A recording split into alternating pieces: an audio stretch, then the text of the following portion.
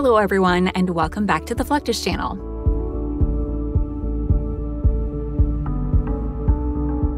100 years ago, 70,000 workers joined forces to construct one of the marvels of human engineering, the Panama Canal.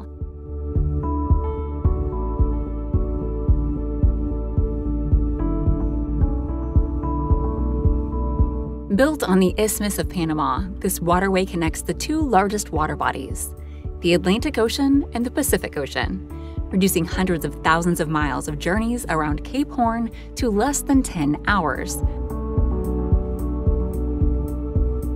Today, the Panama Canal facilitates the flow of 5% of international maritime trade.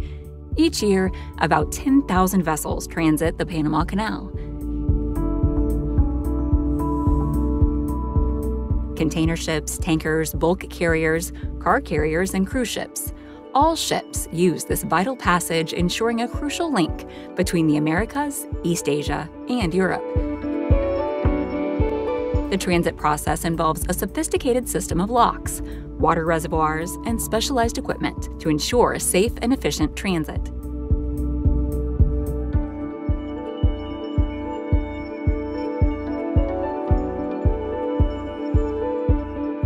As a lock-type canal, the Panama Canal uses a system of locks to lift and lower ships between sea level and the canal's higher elevation.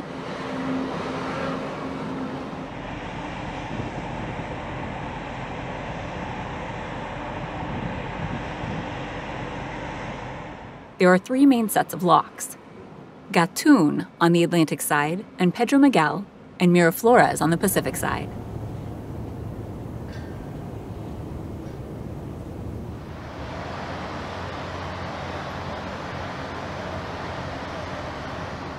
These locks allow ships to navigate the 85-foot elevation difference between the Atlantic and Pacific Oceans, with Gatun Lake playing a central role in this process.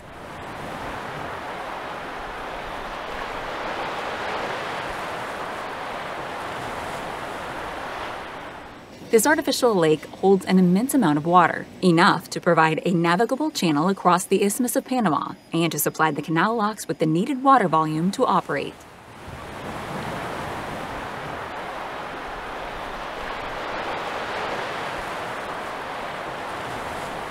Ships crossing the Panama Canal go through several stages, each with unique mechanisms and equipment.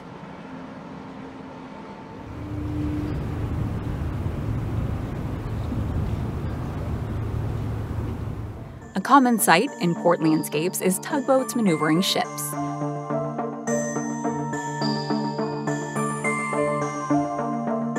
While these boats look small next to massive container ships, they are powerful enough to move the world's largest vessels.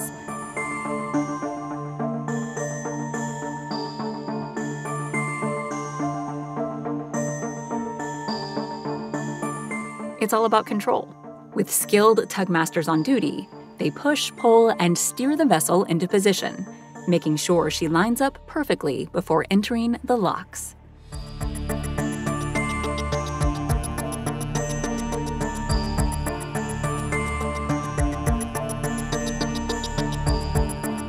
Inside the locks, the passage of Panamax ships is assisted by electric locomotives called mules.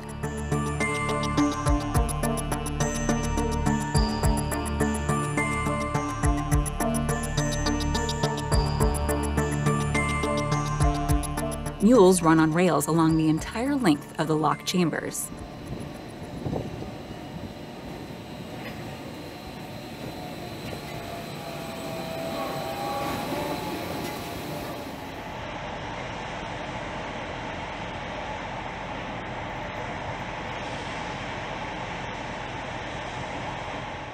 Unlike tugboats, these electric-powered mules don't pull or push the ship, but they keep it centered.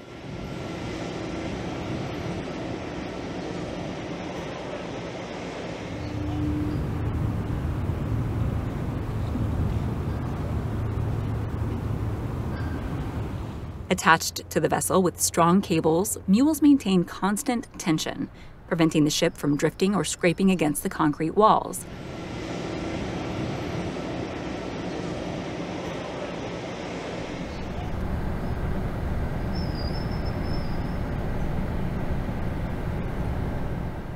Neo-Panamax vessels, on the other hand, rely on both mules and tugboats inside the locks.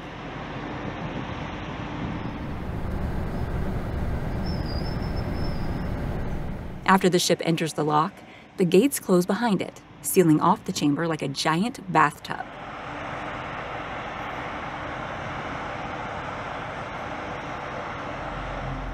Weighing hundreds of tons, the gates are operated remotely from control centers, where operators use advanced hydraulic and electromechanical systems to open and close them.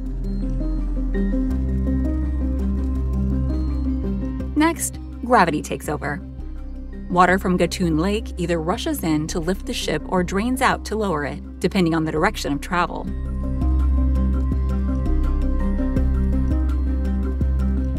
It's similar to going upstairs by 85 feet, walking several steps forward, and then going downstairs.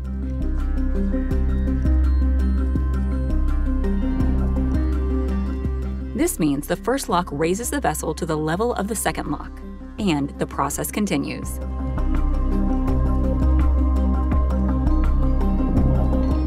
Filling or draining a lock chamber takes only about 8 minutes.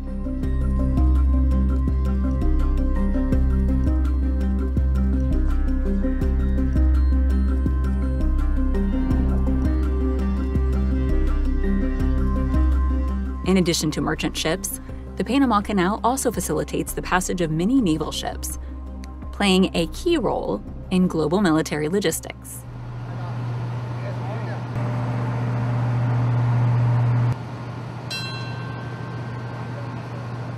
The U.S. military's Sea Lift Command, or MSC, often uses the canal to move its fleet of sea lift and ocean transportation vessels.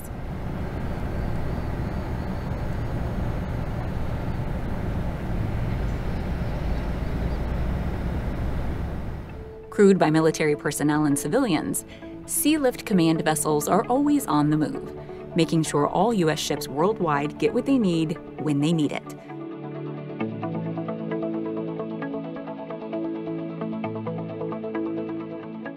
Whether transporting essential supplies like food and fresh water or fuel and equipment, MSC keeps the Navy and Marines mission ready, no matter where they are.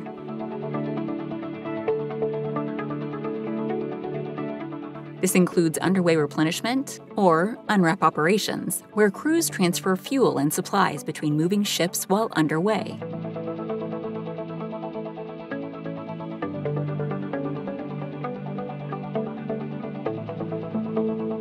Among the key assets transiting this canal are maritime pre-positioning ships, or MPS, massive cargo vessels that are preloaded with military equipment and supplies.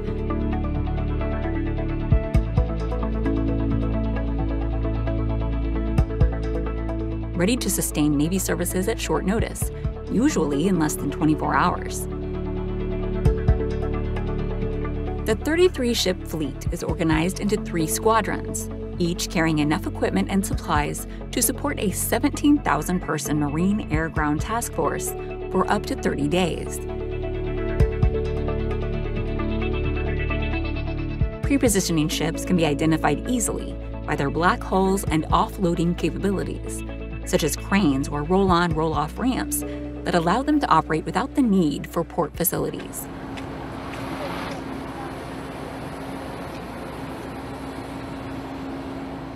Pre-positioning ships are quite big.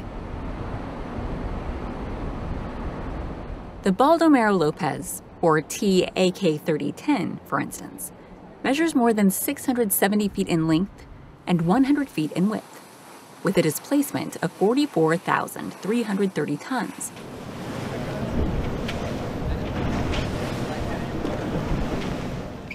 As a roll-on, roll-off, or RO vessel, 162,500 square feet of the Baldomero Lopez is reserved to transport military vehicles and handling equipment, in addition to more than 500 TEUs that can be transported on deck.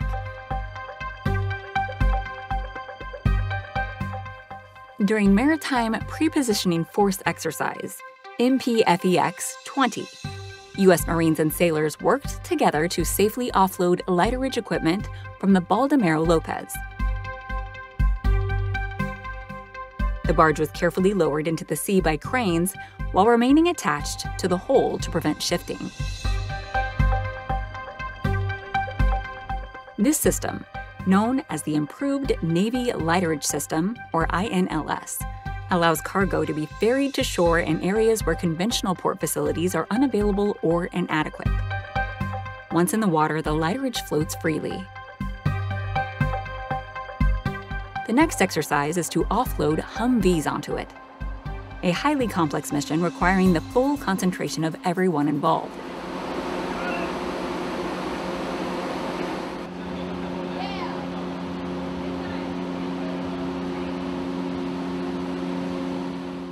The vehicles are first freed from their securing brackets and moved onto the deck, where they are fitted with lifting slings.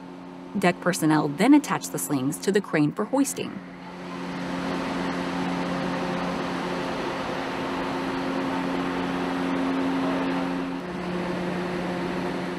Once over the side, the vehicles are carefully lowered onto the waiting barge, where crew members immediately secure it using wheel cocks and tie-downs to prevent movement.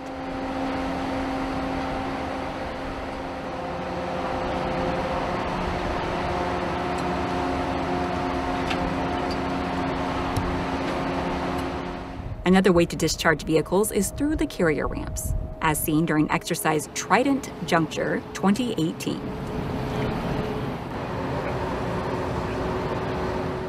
In this operation, military vehicles including Humvees, trucks, and armored personnel carriers were driven directly off the ship onto a pier in Europe, where they were deployed to enhance collaboration between U.S. and NATO allies.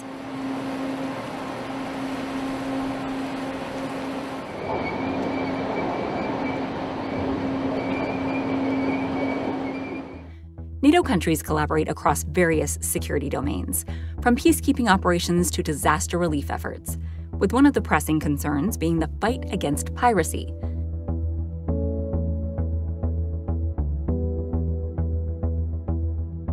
While many view maritime piracy as a thing of the past, the maritime industry considers it a serious threat to global trade, maritime security, and the safety of seafarers.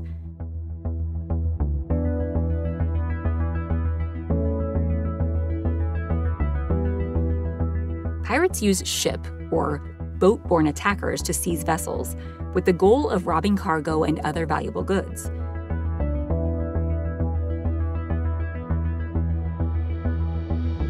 The harm it causes to the global economy is substantial, as they delay deliveries, increase insurance costs, and put billions of dollars worth of goods at risk each year.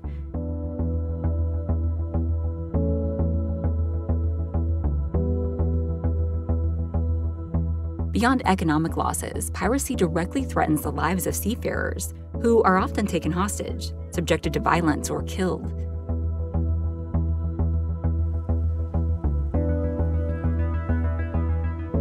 Historically, piracy occurred in channels with predetermined routes.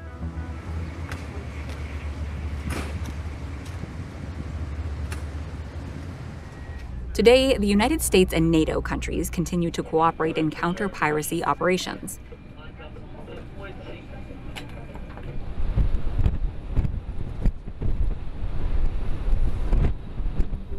Thanks to the Standing NATO Maritime Group, or SNMG, NATO ships regularly patrol high-risk areas, providing protection for commercial vessels and deterring pirate activities.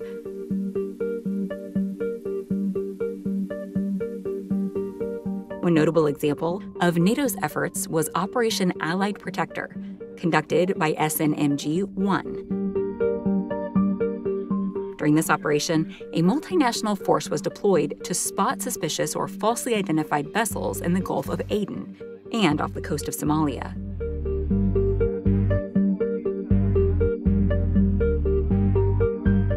Gunners on board these ships are highly trained to rapidly assess threats and neutralize them, using precision firepower when necessary.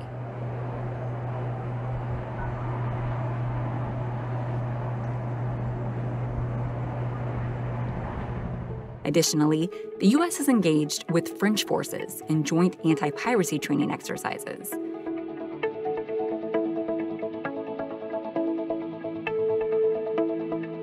These exercises are designed to hone maritime rescue procedures and enhance partner capabilities. Participants in these exercises simulate anti-piracy scenarios, ensuring rapid response and rescue of crew.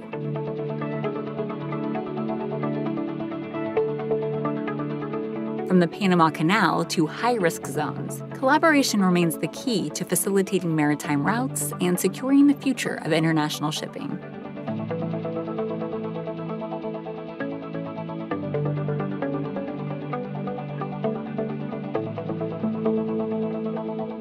That is the end of this video. I hope you enjoyed it. Make sure to subscribe to this channel so you don't miss any of our new content. See you next time.